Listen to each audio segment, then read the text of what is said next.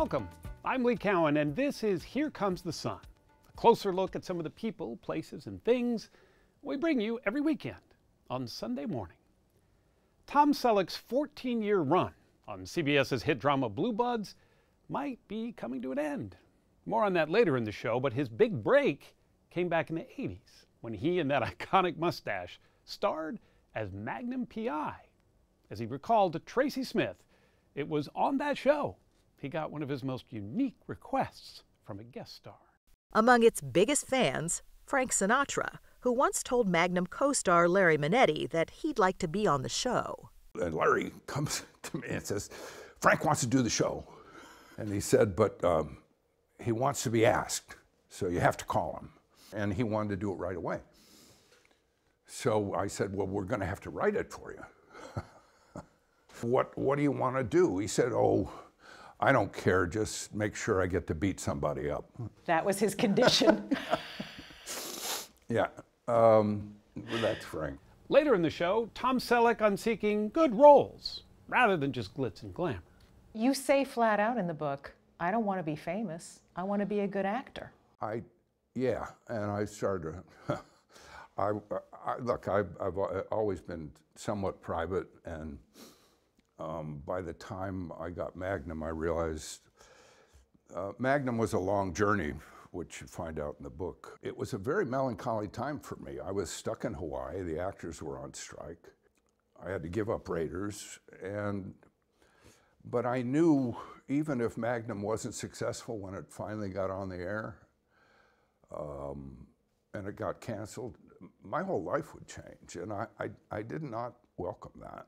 And so I've been blessed all along. I've been blessed by a lot of failure. Then we meet Italian sculptor Jacopo Cardillo. Our Seth Doane got a behind-the-scenes look at the artist's most ambitious project yet, a 6-ton, more than 16-foot sculpture. And while some have called him a young Michelangelo, Cardillo says he wants his work to be considered incomparable.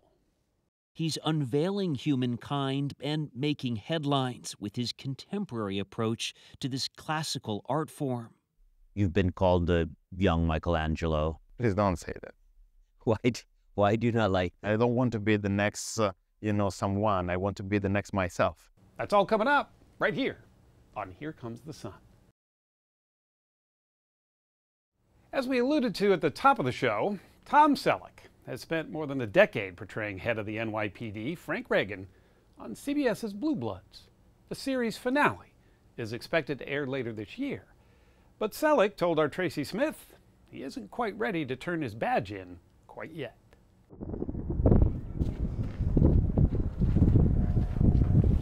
Watch your step, there's no handrail. It is a little steep. On the highest hill at Tom Selleck's California ranch, it's hard to beat the panorama. I tell you, for a guy who values his privacy, you couldn't pick a better spot than this. Thank you. At 79, you could say the actor is very familiar with the view from the top. Hey, come on. Don't overthink this, guys. You're as tough as they come.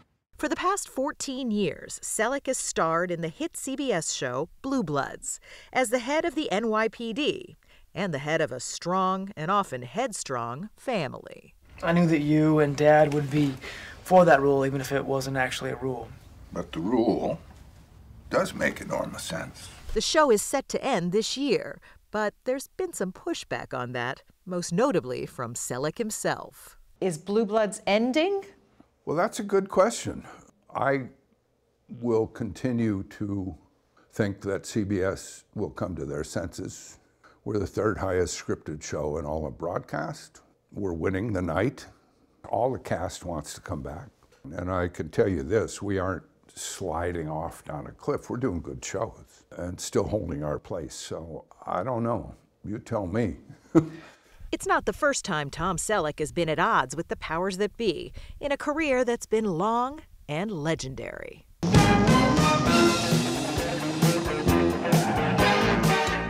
In his most famous role in the 80s, the character Thomas Magnum wore a Detroit Tigers baseball cap. That's a nod to the town in which Tom Selleck himself was born. Long before Magnum, and the mustache. He was an athlete at the University of Southern California. And after a less than stellar academic career, he found work in ads. People are switching to Band Basic. Selling products like Band Basic and bar soap. Safeguard doesn't need heavy perfume to mask odor. Good morning. Good morning. He smells just the way a man should smell.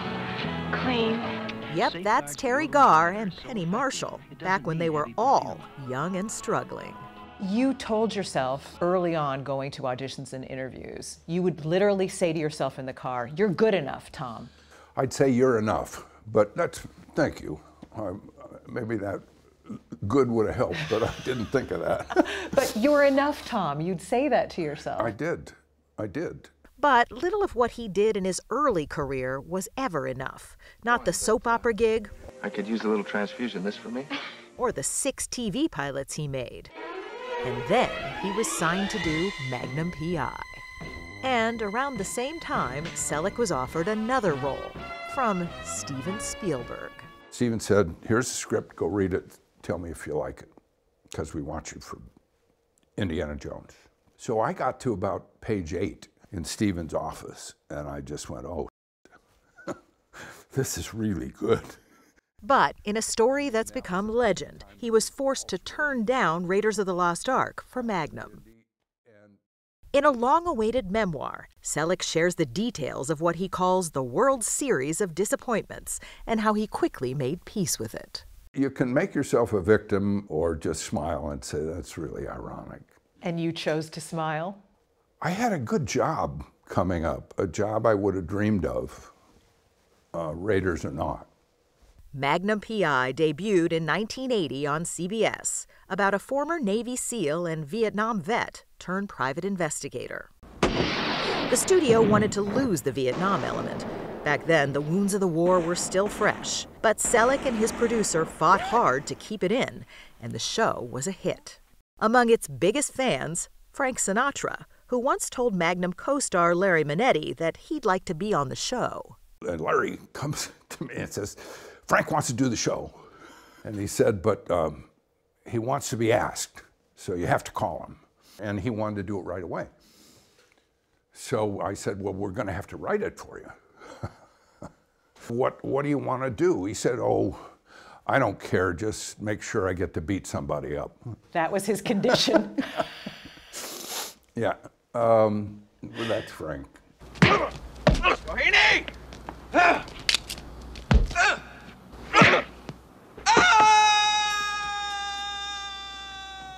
The Magnum P.I. guest shot was Sinatra's last acting job. We got him, honey. But it was only the beginning of Tom Selleck's reign as an 80s sex symbol. That smile, that swagger, that mustache. In private, however, Selleck was smitten by British actor Gilly Mack, whom he first spotted when she was in the London production of Cats. I got checked out by some of the cast, never Gilly. One of the cast members told her at halftime, he says, you know who keeps staring at you? Tom Selleck. And I don't know how to clean this up. She just said, who the f*** is that?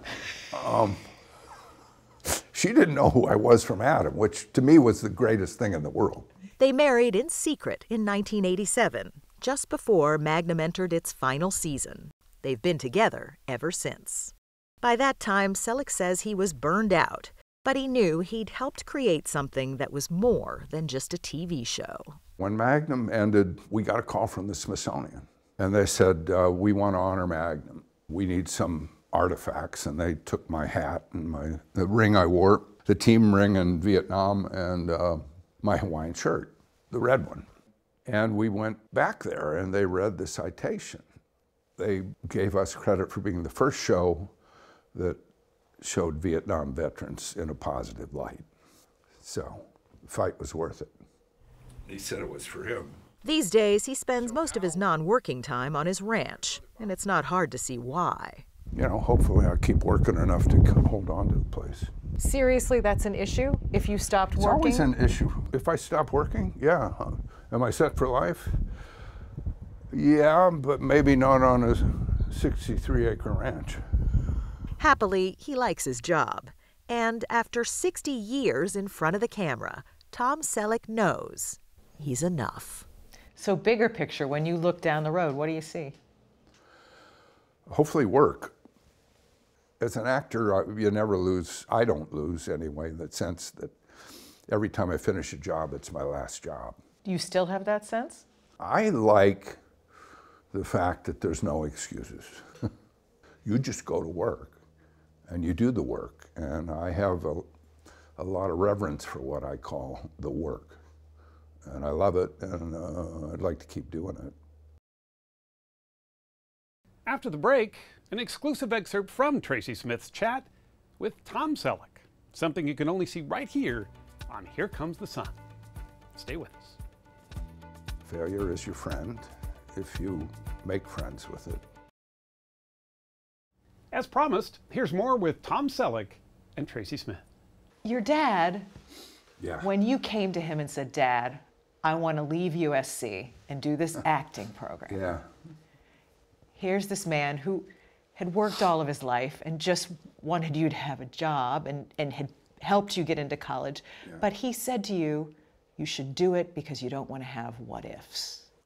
I went to him. He didn't know about my academic problems, but I told him I was offered this contract. And my brother Bob played professional baseball, and he had signed with the Dodgers.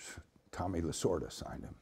And he thought for a minute, because I had to quit a job. I was in a management training program for United Airlines. They didn't know about my academic record either.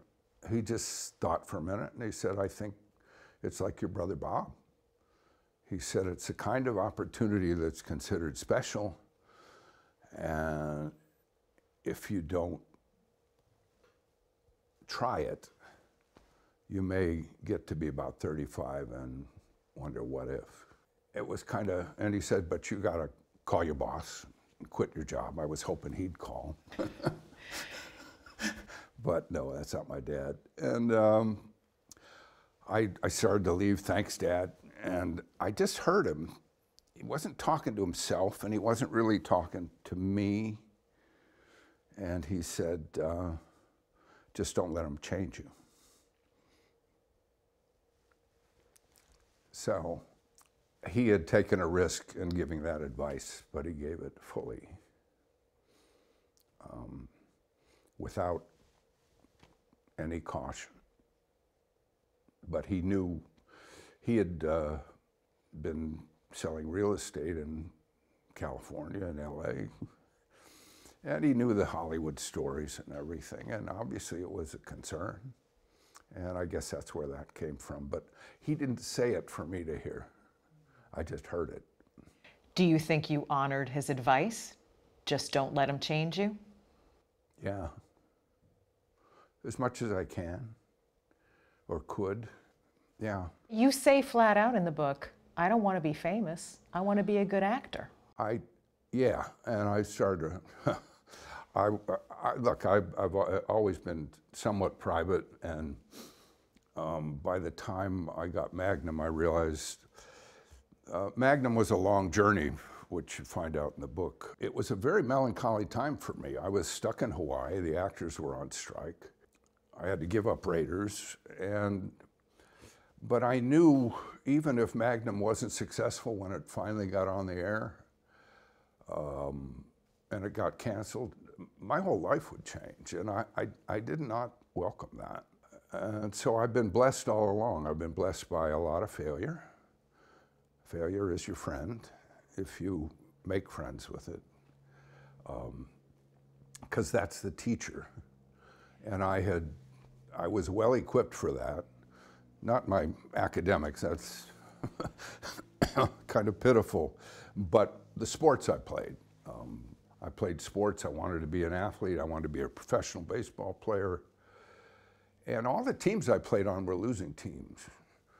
Our high school teams, in junior college, at SC, we kept losing to Lou Alcindor, who became Kareem Abdul-Jabbar. You become very familiar in sports with failure. You can have successes or failures in one sit down. So, that was another serendipitous piece of luck to make me understand the journey as an actor. I never really questioned it. Up next, we meet what you might call the ultimate rock star. Welcome back. Sculptor Jago's timeless technique, combined with an active presence on social media, has made his work more accessible to younger generations and earned him legions of fans, including none other than Whoopi Goldberg. Seth Doane met the man behind the hammer and the chisel. This marble baby sculpture called Look Down, meant to draw attention to the vulnerability of the unhoused, was installed in New York. While the Italian sculptor may not yet be a household name in the U.S., the woman who helped get it here is. Everybody started out as this baby. This journey involving Whoopi Goldberg takes us to Naples, in a sprawling shipyard studio. A wonderful place, the perfect place where I can make dust, noise. Where 37-year-old sculptor Jacopo Cardillo, better known in his native Italy simply as Jago, is working on his most ambitious project yet, carving away 20 tons of marble to create what'll be a 6-ton, more than 16-foot-tall sculpture. It's nerve-wracking. You can't make any mistakes. Well, you can. Maybe I made 100 mistakes. You'd not think that looking around his studio. The artist has sent a piece to the International Space Station. He exhibited at the Venice Biennale at just 24 years old and won a medal for an earlier version of this. Hello, ma'am. There he is, the Pope. A bust of Pope Emeritus Benedict XVI, initially wearing his cloak, a piece Jago says he never really liked. There were no one piece of freedom in that portrait. So you decided to take the Pope's clothes off? Well, when the Pope decided to retire, it was an incredible excuse to go back to the work, unveiling what behind the humankind. He's unveiling humankind and making headlines with his contemporary approach to this classical art form. You've been called the young Michelangelo. Please don't say that. Why do you not like that? I don't want to be the next, someone. I want to be the next myself. One key implement he uses is social media to expose his process, a technique that's centuries old. He draws dots as reference points on a full-scale plaster cast. You have pixel, right? More pixel, more quality definition. Then moves a frame from the cast, fitting it into the same place in the marble. The tool pinpoints how deep to carve. Now I'm here, and now I go close. You see? You missed this ½ centimeter. It's in those final details, those last millimeters. Yeah, of course. Imagine your face, my face. Every millimeters matter. In those last millimeters, he's created masterpieces, some displayed in his church-turned museum in Naples' Sanità neighborhood. It's home to his Narcissus, his take on Venus. We are so connected with this idea that there is an age to be Venus, but that's not true. It's a myth. And it's where Jago welcomed a group of teens who'd beaten up that marble baby in a Naples piazza in 2020, not long after he finished work on it in a studio in New York. I says, listen, guys, with the same chisel and hammer, you can break something or you can build something. And then he whips out the tools, and I thought, okay, this is how you show them. That story of embracing the teens piqued the interest of Whoopi Goldberg. Usually you think of you as the celebrity. In this case, right. You're the fan. I am a huge fan. She was touched by the humanity of the whole thing. There is a lot of heart in the midst of it, and I want us to see our better selves in these art pieces. So I wanted it to be here because I think New Yorkers get it. Having this baby return to New York kind of completes a circle. Maybe it's just a step. Baby needs to grow. As Jago grows, he'd like to create a new museum, maybe in the U.S. He prefers to speak through his sculptures, etching and evoking emotions that may not always need to be explained. It's like when you try to explain a poetry. Poetry, there's many ways to understand the poetry, like love, for example. You fall in love. If you try to explain at that moment, maybe you destroy the poetry. Okay? Maybe shut up, okay, and feel. I'm Lee Cowan. Thanks for joining us. We'll see you right here next time on Here Comes the Sun.